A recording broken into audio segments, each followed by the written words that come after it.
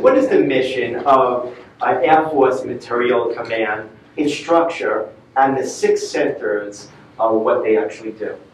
So Air Force Materiel Command is 85,000 plus airmen that I get the opportunity to lead. We run about $60 billion a year through the organization. We have 6 different centers. 2 of those do acquisition of all things, ranging from all the nuclear modernization that you probably are reading about. We're doing that work within the organization. To one of my other centers is buying aircraft, they're buying uniforms, they're buying software, they're buying business applications, buying computers. That's the acquisition piece. Another part of it is the test part. We do all the developmental tests for the United States Air Force on systems that we're procuring.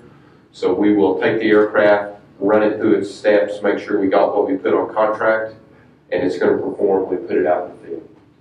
We do all the science and technology, the Air Force Research Laboratory is part.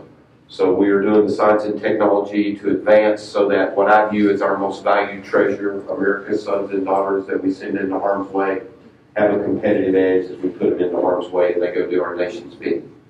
The 5th center that I'll talk about is the sustainment center. That center runs all of our supply chain for all aircraft across the United States Air Force. And it also does all of our depot work where we're taking old aircraft like the B-52 that was the last ones we put into the field in 1964 and breaking them down to the very bare bones, building them all back up so that we can fly them until 2050 or beyond. And they do that across, and they also do software coding. The last one is one that not everybody associates with our mission, and that's the Air Force Installation and Mission Support Center. We provide the installation and mission support for all bases in the United States Air Force. So all military construction, the Tyndall rebuild that many of you know is going on because Tyndall was devastated. We lost everything on the installation.